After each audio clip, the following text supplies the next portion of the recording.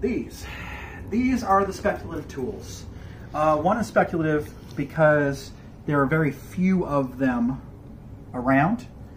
In other words, this particular surveyor square, from Roman times, we have all of 2 of them. 2 specifically that have been found dating to the 2nd and 3rd century CE. This one is modeled as exactly as possible after one that unfortunately during World War II was destroyed in a museum in Koblenz, Germany. So this may be the closest anybody living has ever seen this particular tool in reality. Oftentimes, in addition to the fact that we have a coincident measurement based off of the different sizes of slits, oftentimes they hung either hairs or strings to fine-tune sighting through each slit.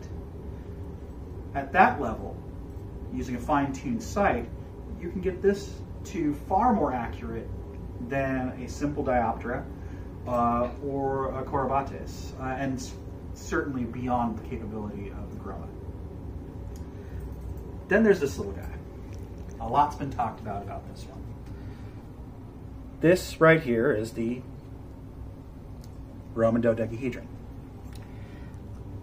This frame is speculative, true, because the dodecahedrons do have multiple different holes. Their holes are set up same size oppositely and can be used as a coincident measure as well, just like the surveying square. Other thoughts that people have had on these have ranged from a knitting tool, which for the expense of manufacture of casting an open work item in bronze becomes a bit of an issue, to a detector for coinage, true and false coinage, which would be a potential possibility, but true coinage and false coinage might work to show what size we're dealing with, except many of these, and over 80 of them have been found, don't have the same size holes. In fact, some of them don't have holes at all, which also deals with the knitting issue. What is most likely is coincident measure, but beyond that, there's also the possibility that this coincident measure was used to do nocturnal navigation by sighting in and coincident measuring constellations. And a number of them were found with wax in the bottom, so it's possible that they were the candle was put into them in hopes of either A, shedding light on nearby objects, creating a room worth of coincident measures, or, as I was considering, the possibility of a candle through here and placed on the ground allowed you to go ahead and tell which direction is up.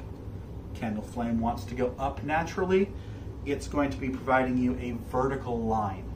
And a vertical line may not sound important until you realize that most of these were found in the mountainous regions in Lower Germania.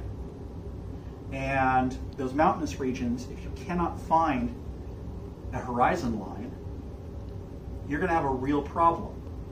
And with mountains, you don't have a horizon line to find. So if you can find a vertical, a true vertical, you can then iterate a perpendicular horizontal, a horizon line, a virtual horizon, which allows you to go ahead and start calculating where you are and where you need to go. Because otherwise you end up with some very weird effects of thinking you're going down when you're going up.